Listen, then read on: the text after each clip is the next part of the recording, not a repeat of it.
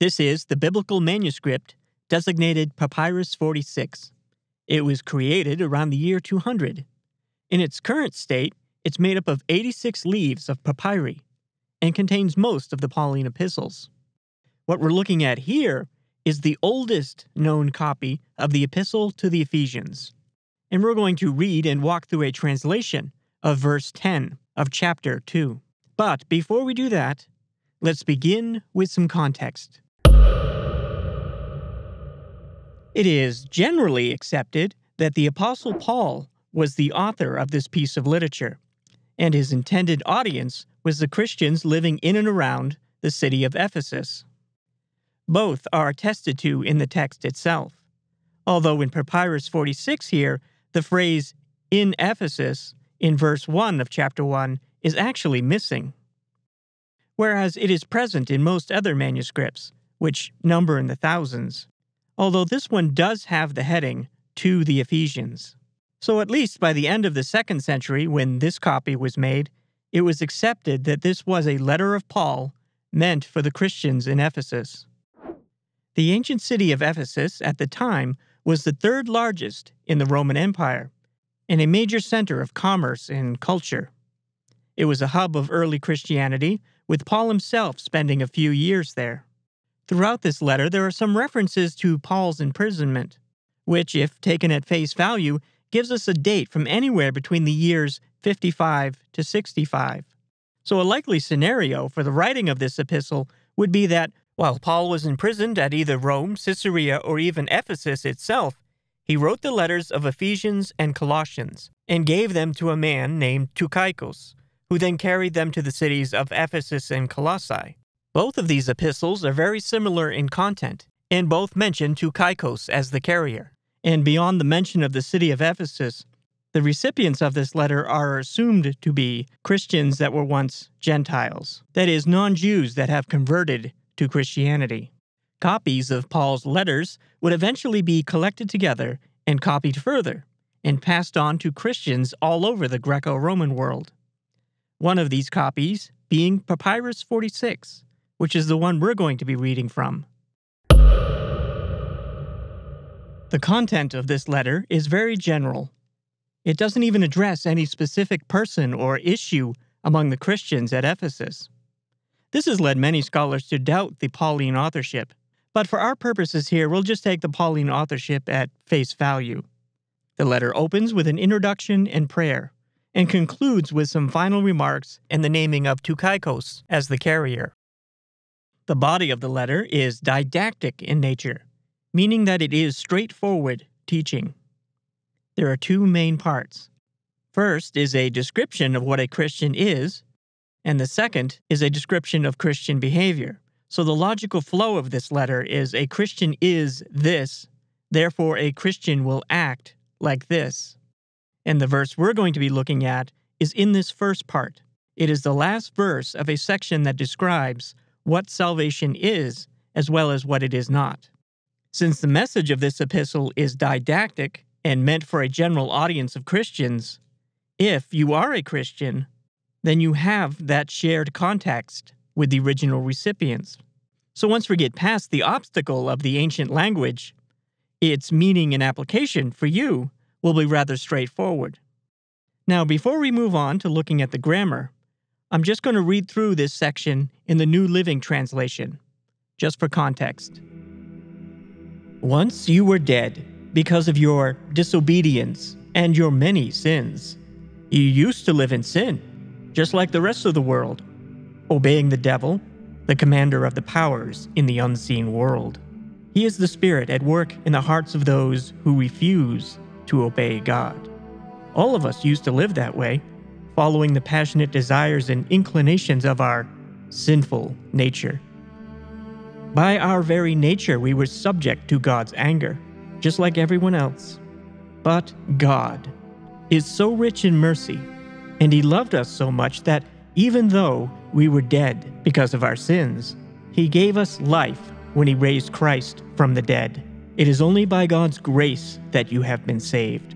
For He raised us from the dead along with Christ, and seated us with Him in heavenly realms, because we are united with Christ Jesus.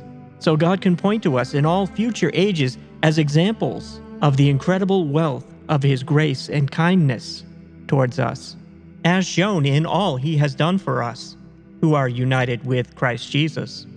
God saved you by His grace when you believed. You can't take credit for this. It is a gift from God. Salvation is not a reward for the good things we have done, so none of us can boast about it. We are God's masterpiece.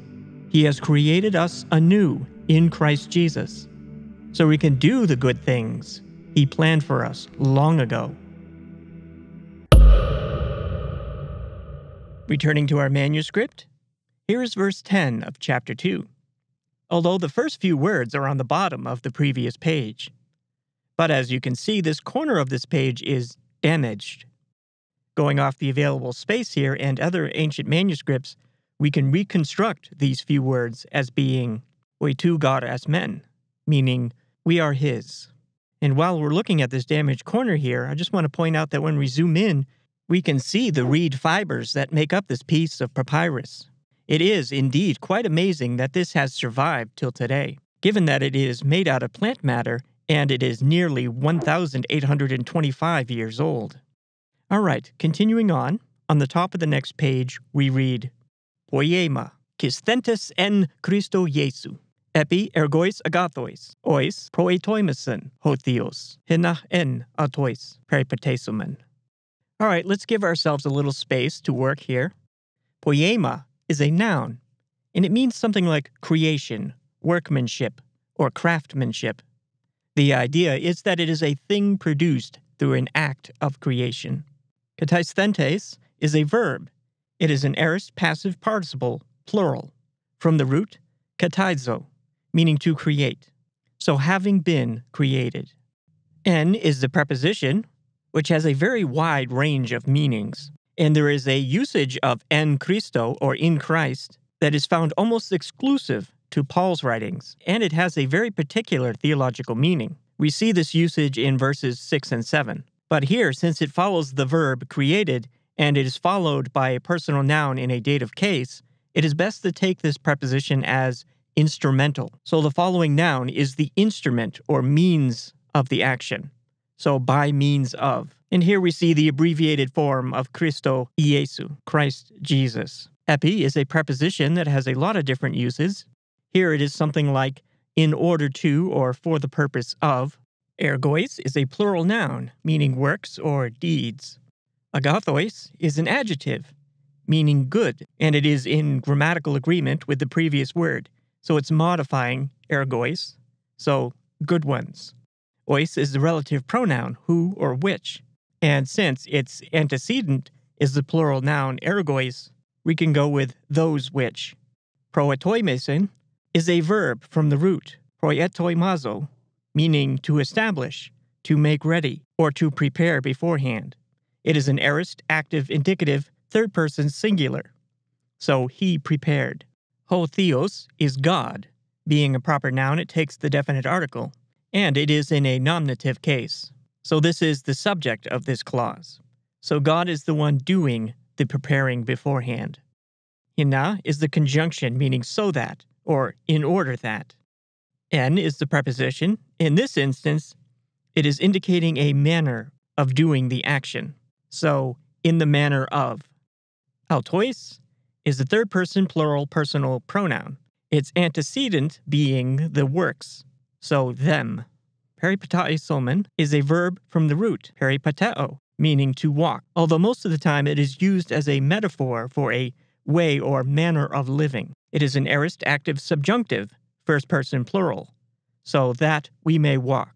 So, a very awkward, yet literal translation would be, we are His craftsmanship, ones that have been created by means of Christ Jesus for the purpose of works, good ones, those which He prepared, God, so that in the manner of them we may walk. Smoothing this out into a little better English, we get a more dynamic equivalent translation of, we are His craftsmanship, having been created by Christ Jesus for good works, which God has prepared so we can make them a way of life. Now, let me point out just a few interesting things about Paul's choice of vocabulary here. These three words, these two verbs in this noun, can all be translated creation or created. In fact, this is the exact terminology that is used throughout the Septuagint for the Hebrew terms regarding God's act of creation. Even though the Christians that this epistle was written to were non-Jews, they would have been familiar with the Septuagint, especially having been taught by Jewish Christian leaders like Paul, Apollos, and Timothy. So it is somewhat reasonable to assume that the audience would have picked up on the allusions to the creation language of the Hebrew Bible. It is also important to point out here that this word here is also used in verse 2 of chapter 2. You were dead in your trespasses and sin, in which you once walked. So this whole section is bracketed with this contrast of the way you once walked in sin, and now that you've been recreated in Christ, you walk in good works. Outlining the logic of this verse, we have three clauses. The first one is a general clause, whereas the following two are parenthetical. So, we are his creation. The next clause explains how and what for, created by Christ for good works.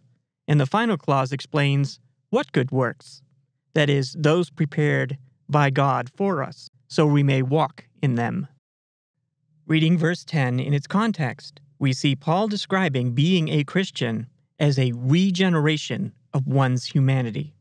That is, a restoring of the original purpose of humanity. And it is contrasted with the state of death, with behaviors flowing from following the passionate desires and inclinations of our sinful nature.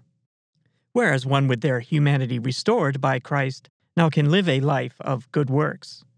We also see Paul describing this transformation as moving from one kingdom to another. That is, one is removed or liberated from the dominion of their old master. In these descriptions of this transformation, or restoration rather, the emphasis is on that it is absolutely not a change in behavior that is the catalyst for the transformation. This movement from death to life, from one kingdom to another, it is a gift. It is simply given. So the case Paul is making here with this verse is that these good works flow from what you are as a Christian. And in the second half of this epistle, he goes on to describe what these good works look like being lived out. Therefore, be imitators of God as beloved children and walk in love. And that word walk there comes from the same root that is in verse 10, peripateo. So for the Christian, since your purpose in life flows from what you are, that is, it is ontological, your circumstances and how you feel have no bearing on the meaning of your life. All you have to do in order to fulfill your purpose is to do what God has put in front of you to do. In a world full of suffering and chaos, there's no shortage of ways, no matter how small, that you can fulfill your reason for being, by being God's agent by simply doing good, and therefore reducing the amount of suffering and chaos that we find in the world. Reading this verse this way, as a restoration to the original human purpose, suggests that walking in sin, as it is described in verses 1 and 2 of this chapter, is to behave in a way that is contrary to God's design and purpose for humans. It's like taking a tool, like a hammer, which has very specific design features so it can fulfill its intended purpose. And if you use it as designed, it is effective and reduces the effort required to drive a nail. But if you use it contrary to that purpose, like if you try to use it as an air conditioner, for example, well, like sin, it will all end in tears. So, according to Paul, for the Christian, your raison d'être, your reason for being, has been restored to the original purpose for humanity. So your life's purpose and your identity in Christ is ontological. That is, it is part of what you are. And what you are is human, in the truest, original sense.